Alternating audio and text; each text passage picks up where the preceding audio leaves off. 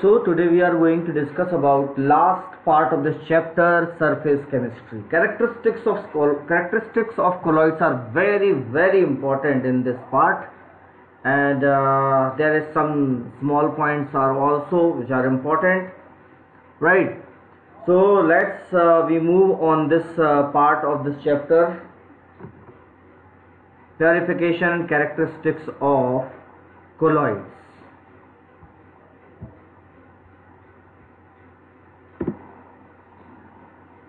Purification of colloidal solution. This is generally, as we know, purification is reducing amount of impurities.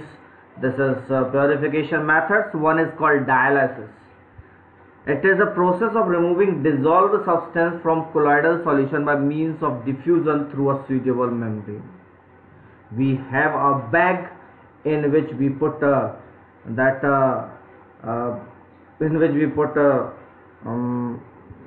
colloidal solution, and the pores of bag, through pores of bag only solute particles move on, other colloidal particles remain in that bag. So that process is called dialysis, right?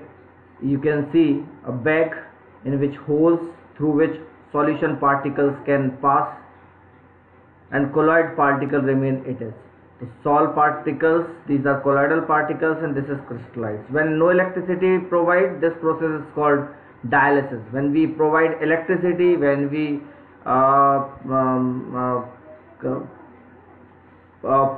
put electric field here, applied electric field here, in that case this process little bit with higher rate, and the rate of the process increase, and that will be termed as electrodialysis. So dialysis is a very slow process actually, that's why electrodialysis is better than dialysis, and this bag is called dialyzer. Hemodialysis is based on this process. Hemodialysis of kidney, we know whenever due to non-functional, sometimes kidney would not work in many people, so before transplant we can doctors or medical team can put that person on a hemodialysis. So through hemodialysis that impurities filtered through blood, right? So hemodialysis is based on this concept, electrodialysis, right? So this is dialysis, and here we are going to electrodialysis. Very similar, both the processes are very similar. Dialysis can be made faster by applying electric field, right? And the one more method is ultrafiltration. It is the process, generally we know that colloids cannot be filtered by simple filter paper, only through solutions filtered by simple filter paper, but colloids cannot be, or even we can say that colloids cannot be filtered by simple filter paper.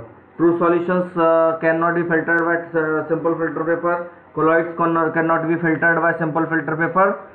Only crystallites or suspension can be filtered by simple filter paper. So if we need to filter colloids, in that case we need ultra filter paper. Ultra filter paper making by reducing size of pores in general filter paper, and it is reduced by using colloidal solution. The usual colloidal solution is 4% solution of nitrocellulose in a mixture of alcohol and ether. An ultra filter paper may be prepared by soaking the filter paper in colloidal solution, hardening by formaldehyde, and finally drying it. It is just a general process that pores of simple filter paper covered by this colloidal solution and then hardening.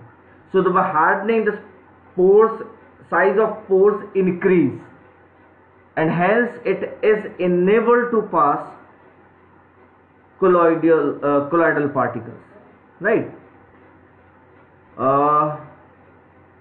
Now, so these three are important purification methods. One is dialysis, other one is electrodialysis, and ultrafiltration. One is also sometimes used, which is ultracentrifugation. I forget to mention here that ultracentrifugation is also very important process, right? Through ultracentrifugation, we can separate plasma from blood corpuscles, and we can separate blood corpuscles. Blood corpuscles almost has a size in the range of colloidal particles, and even by ultracentrifugation we can separate different size of blood. We can separate blood corpuscles according to their size even, right? So ultracentrifugation, one more important method which is used for separate colloidal particles. Ultracentrifugation method is based on the differential densities of components of mixture. Those have high density, they remain at the bottom of the test tube, and those have less density remain at the top of the density when test tube filled with mixture spun rapidly with great speed. So ultracentrifugation is also very important. Now, the properties of colloidal solution. The properties of solution here, colligative properties that we had discussed in solution chapter. But we know number of particles in colloids are generally aggregated associated particles or large size particles. So it is very clear, the number of particles are very less as compared to solution. That's why all the colligative properties like relative lowering in vapor pressure, depression in freezing point, elevation in boiling point, and osmotic pressure are remain very less, but sometimes they show. Generally osmotic pressure is the colloidal solution show significantly. Tyndall effect, it is actually Tyndall effect is in my words I can say, these are some words of NCERT. In my words I can say simply the scattering of light when passed through colloidal solution.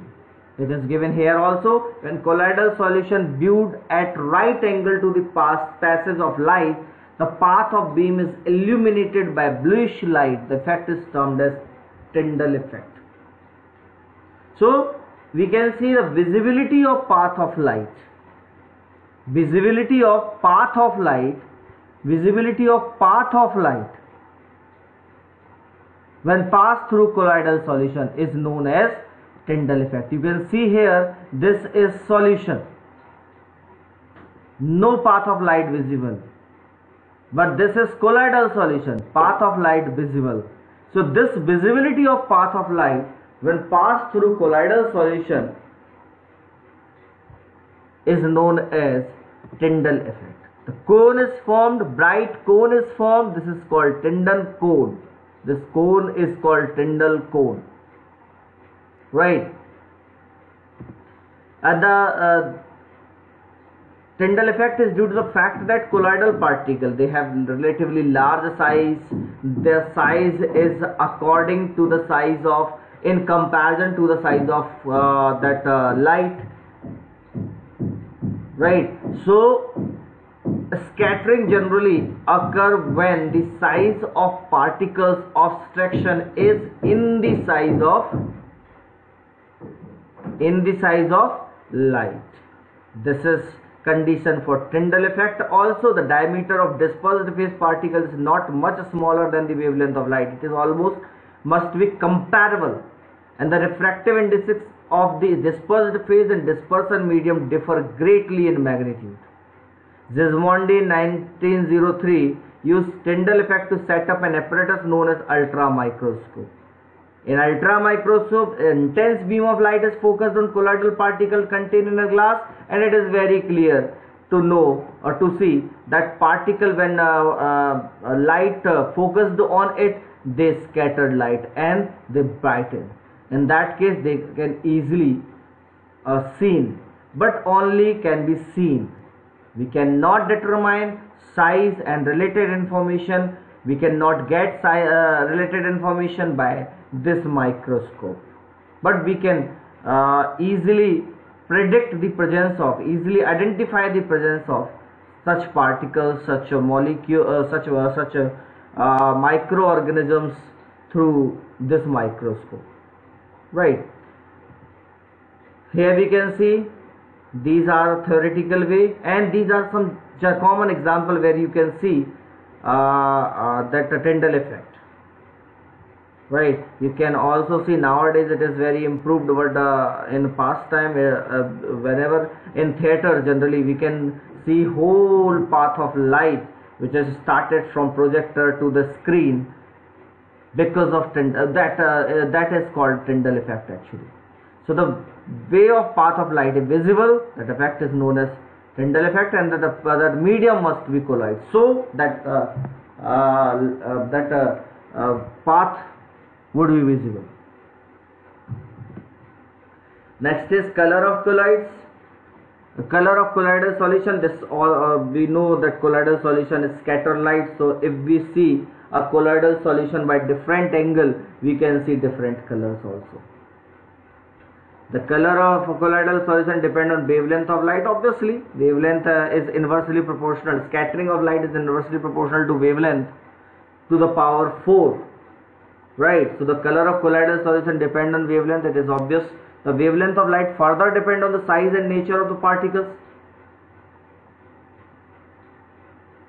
Okay. So the particle size and nature and wavelength. So the size and wavelength must be similar. So scattering takes place, and nature of particles is very important.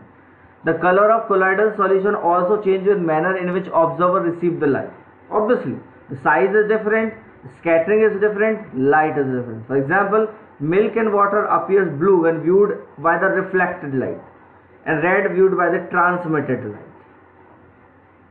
Right. Finest gold sol is red in color as the size of particle increases. It appears purple, then blue, and finally golden. So there's many ways. Whenever sometimes you find any oil on any place, and you can see different colors on the surface of oil when we move around the oil.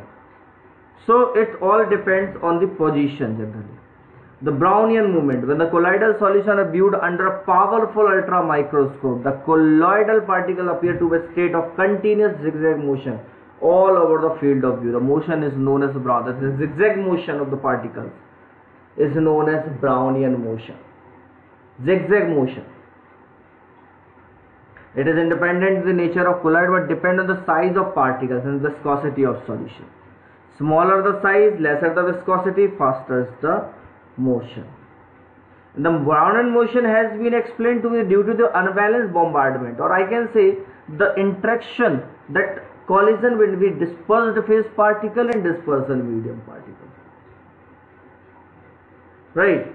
So this zigzag motion is called Brownian motion. Generally, wherever you can find Tyndall effect, in those effects you can also find some zigzag motions. That is an example of in all cases wherever you find this Tyndall effect in these path of light, you can also see that movement, zigzag or randomly movement of many particles. That is an example of Brownian motion. Charge on colloidal particles. In peptidization we had discussed about charge, how charge appear, and there are all many ways how charge appear. Colloidal particle may carry and charge. This is very clear. The nature of this charge is the same on all the particles in a given colloidal solution, maybe either positive or negative. Some examples here, like inorganic generally, hydrated metallic oxide, basic disturbs, methylene blue solution, oxides, hemoglobin, they are positively charged particles.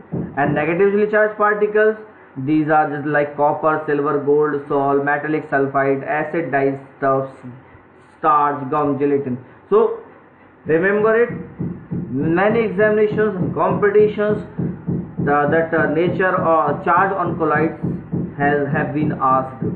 Right. Charge on the sol particle is due to the one more reason. one or more reasons. Due to the electron capture by Sol particle, it is very clear during formation of Sol by Bragg-Sharp method and by many methods.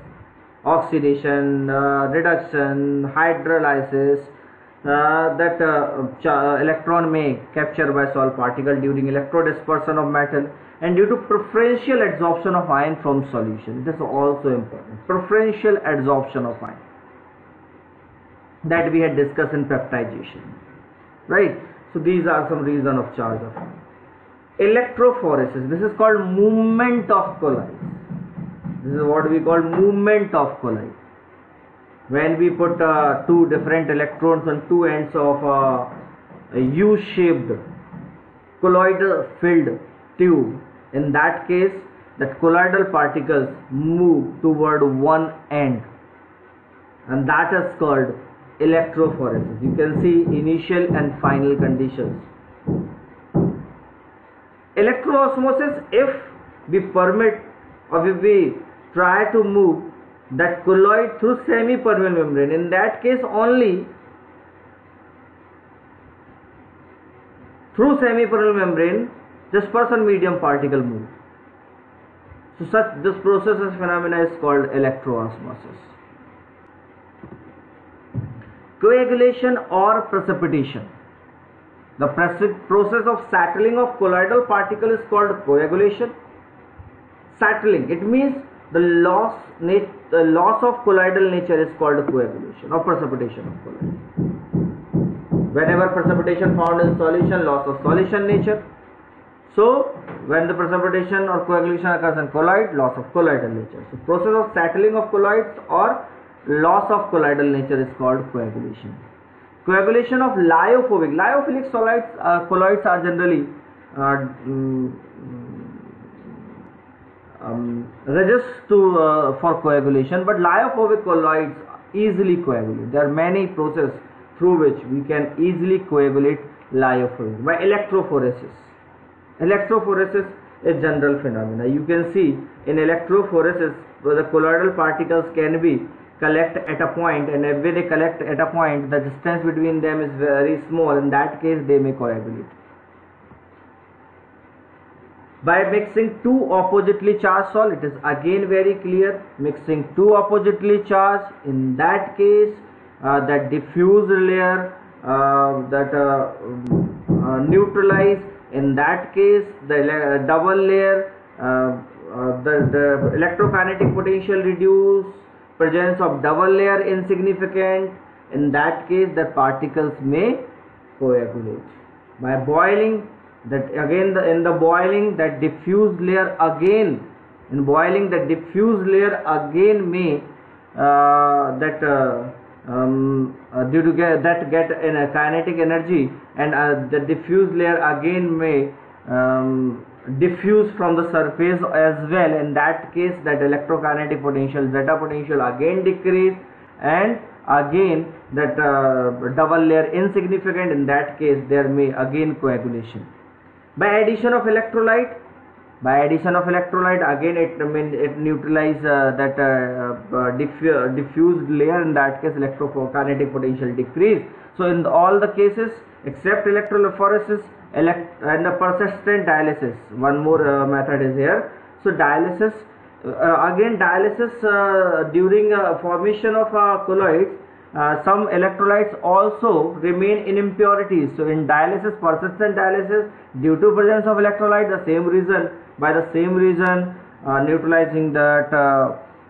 neutralizing that diffuse layer. So in all the cases except electrophoresis, the main reason for coagulation is neutralization of diffuse layer, loss of reduction in the electrolytic potential or zeta potential, and insignificance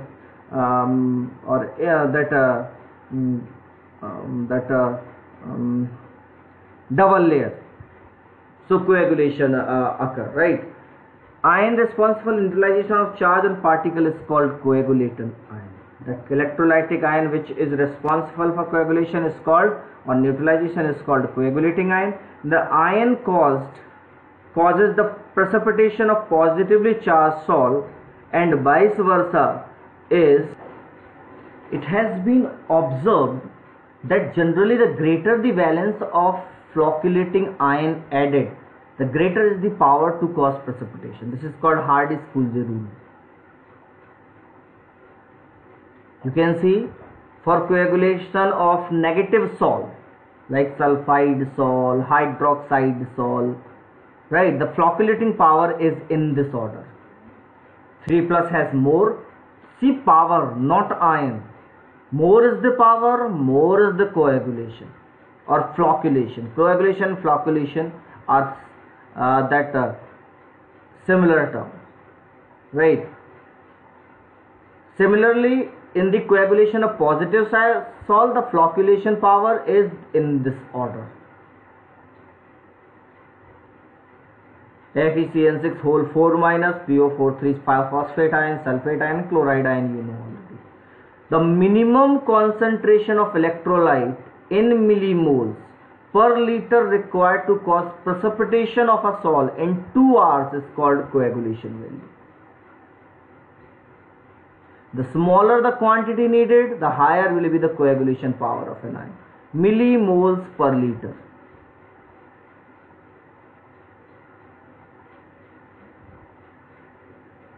Coagulation of protective colloid. Charge and solvation. Here we are going to discuss about protective colloids or lyophilic colloids.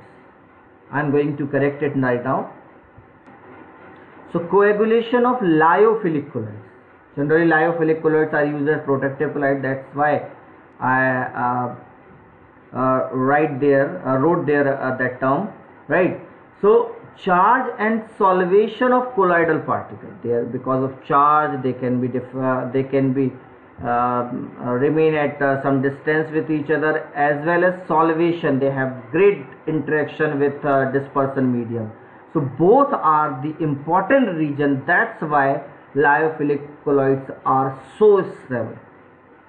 If they are removed, a lyophilic sol can be coagulated, and this is done by adding an electrolyte. This is general process by coagulation process, but required very high, large concentration of electrolyte or large amount of electrolyte, and by adding a suitable solvent. This is very perfect method for coagulation of lyophilic colloid. When solvents such as alcohol and acetone is added to hydrophilic soils in which dispersion medium is water, then dehydration of dispersed phase occurs, because these alcohol or acetone can pull water from them, from that colloid, and the discondition, a small quantity of electrolyte can bring about coagulation. Once this can be done, and afterwards it is easily coagulate by electrolyte, any electrolyte, and easily coagulation takes place by electrolyte, right?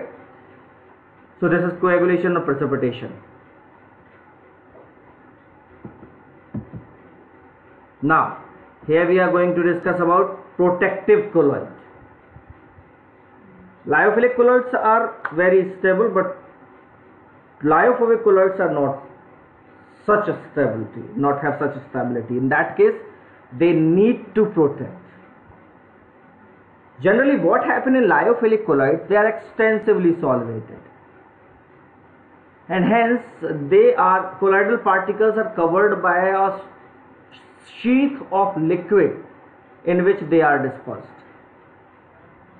That's why liquid dispersion medium, sheath of dispersion medium, we can say. That's why they can be used as protective colloid. When lyophilic salts is added to the lyophobic salt, lyophilic particles form a layer around the lyophobic particle and thus protect the lyophobic colloid from electrolyte. Lyophilic colloids used for this purpose are called protective colloids. There is a number which is used to find the strength of protective colloid known as gold number. It is defined as number of milligram of protective colloid that will just prevent the coagulation of 10 ml gold sol on addition of 1 ml of 10% sodium chloride. We have a 10 ml gold sol, and in which we add 1 ml of 10% sodium chloride. Then What amount of protective colloid required to stop coagulation is called gold number. So it is similar to coagulation. It is also less is the gold number, more is the protecting power. So lyophilic colloids, gold number. Gelatin have 0.005, 0.01. Egg albumin, gum arabic, these are some starch that have very less gold number, right? So this is generally not used. So gelatin is best protective colloid. Emulsion, as we have discussed in classification of colloids, mixture of two immiscible or partially miscible liquid is shaken. A coarse dispersion of one liquid into other is obtained, which is called emulsion. Generally, one of the two components is water. There are two types of emulsion, generally oil dispersed in water, milk and vanishing cream, and water dispersed in oil. Examples of butter and cream. Different creams are there. Emulsion of oil and water are unstable, sometimes separate in two layers on standing. For stabilization of emulsion, generally for stabilization of emulsion, a third component required, which is called emulsifying agent. The emulsifying agent form an interfacial film, just like as protective colloids. Emulsifying is just like protective colloids. They form interfacial film between suspended particles and the medium. Principal emulsifying agent for oil and water emulsion are protein, gums, natural synthetic soaps, and water and oil, heavy metal salts or fatty acids, long chain alcohols and lamp black, etc. We have just sometimes required to test. We have that emulsion, which type of it is, water and oil or oil and water. So two important tests can be done to ensure or to find type of colloid, right, type of emulsion. One is dye test. So in the case of dye test, if dye is water soluble, dye will dissolve in aqueous phase, and oil soluble dye will dissolve in oil phase. It is very clear. So if it is oil in water, in that case oil in water, so water soluble dye will dissolve in water phase. So water, that aqueous phase will look like color, dye's color. It show dye's color, right? And dilution test, one more important thing, dilution test. So if we add water in oil in water emulsion, what would happen? Dilution occur. And if we add water in water in oil emulsion, what will happen? We find drop of water over there, right? So these two tests, there are many other tests, but these two tests are very easy to be done, or easy to find also, right? Now some examples of colloids around us. We can see blue color of sky due to dust particle present in air. They scatter light, and due to scattering of light we can see blue color. Partial scattering, it is when completely scattering occur, we can see red color. Now we can see no color actually. Now fog, mist and rain. When a large mass of air containing dust particle is cooled below its dew point, the moisture from the air condensed on the surface of these particles form fine droplets, and these droplets, being colloidal in nature, continue to float in air in the form of mist or fog. So this is the process of forming of fog. They condensed and they suspended. Clouds are aerosol having small droplets of water suspended in air. On account of condensation in the upper atmosphere, the colloidal droplets of water grow bigger and bigger in size until they come down in the form of rain. Sometimes rainfall occurs when two oppositely charged clouds meet, and it is the principle of artificial raining. Food articles, blood is a colloid, soil is a colloid, and formation of delta. When a river come in contact with sea water contains number of electrolytes, and river also in form of colloid generally, and seawater contain number of electrolytes. In that case, when colloid meet with electrolyte, there is a precipitation occur which is called delta. Application of colloids: there are many or various application of colloids in various field. Electrical precipitation of smoke, it is very important nowadays. Wide application of it is through to from motor bikes to large chimneys.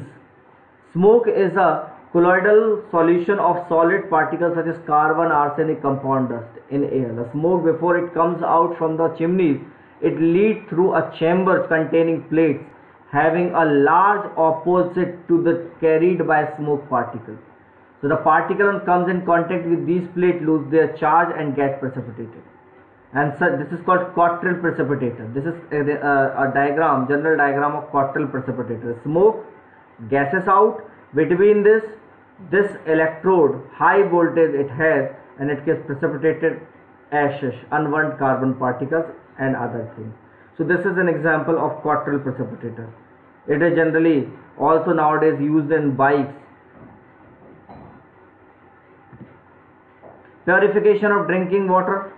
Alums generally used to coagulate and suspended impurities. Medicines, many medicines are now time used which they act by adsorption,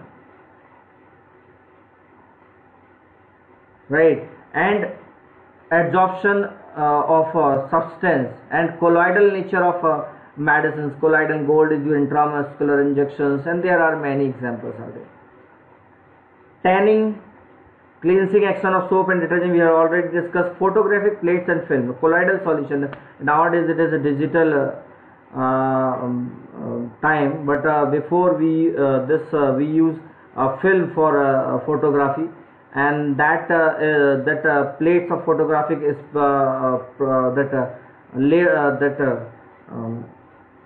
coated with silver bromide layer. So that colloidal solution of silver bromide, right? Rubber industry, latex is colloidal solution of rubber particle which is negatively charged. Rubber is obtained by coagulation of latex, and for coagulation, electrolyte formic acid and acetic acid has been used for coagulation of this latex. And industries also, many use of colloids are there.